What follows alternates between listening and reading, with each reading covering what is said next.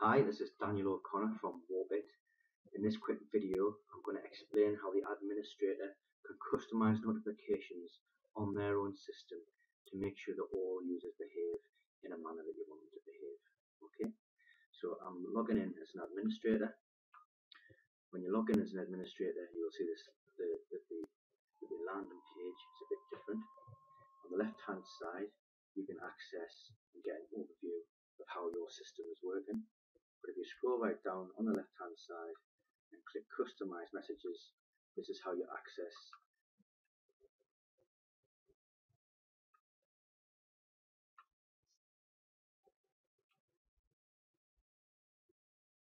and here is your customized messages. You will notice that Warbit has already suggested certain templates, so let's just go through a few of them to give you an example. So the first message relates to the organization portal, so it's this message here. The administrator can customize that. The second message is the welcome email which your staff receive when they sign up to Warbit, or the second is the activation email. So you can see here the content, okay, and you can customize that content to fit your own policies and procedures. At any point you can reset the content to its old template form. Let me show you what this one looks like. So here you see the welcome message from one of our customers. Okay, so you'll see there's a lot of different notifications. I'm going to pull out a couple of important ones. So the activation email is important.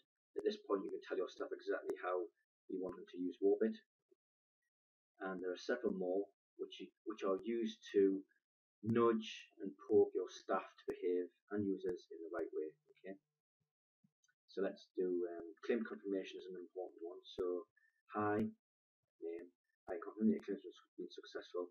This will then fill in all of the item details.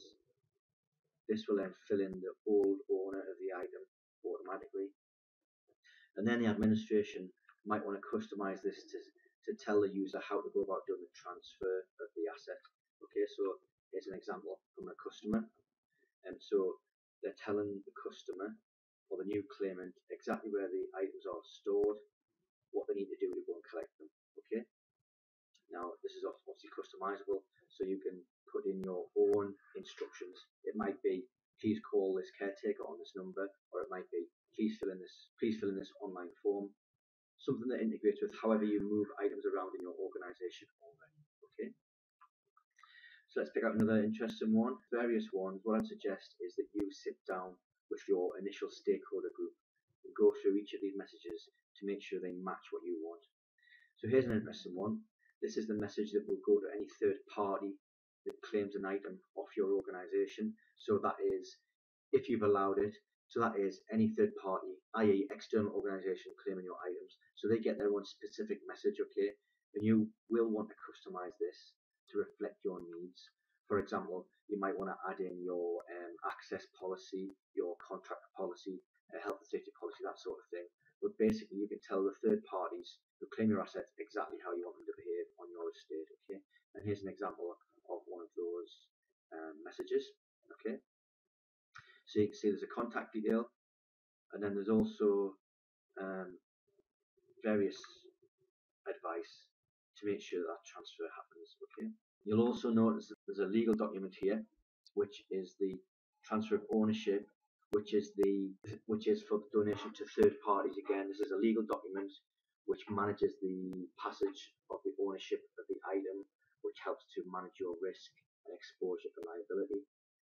So it's important that this message is passed to your legal team to check whether it is suitable for your purposes. If it isn't suitable for your purposes, your legal team can customize that message, okay? Finally, there's a set of site guidelines. These apply to your staff only, okay? So whereas this agreement is a legal agreement between third parties, this is for your staff, so it's a set of rules. And these rules will appear when the staff member signs up at the portal. So let me just show you here. So the staff member fills in when they try to join your portal. The staff member fills in these details, okay, and then here's the rules. customize those rules. Okay, so you can customize the rules. Yeah, yeah, and that's all I'd like to say about the notifications. So you can customize them all, and the purpose of customizing the notifications is that your staff and users behave in the way that you want them to behave. Okay, thank you for your time.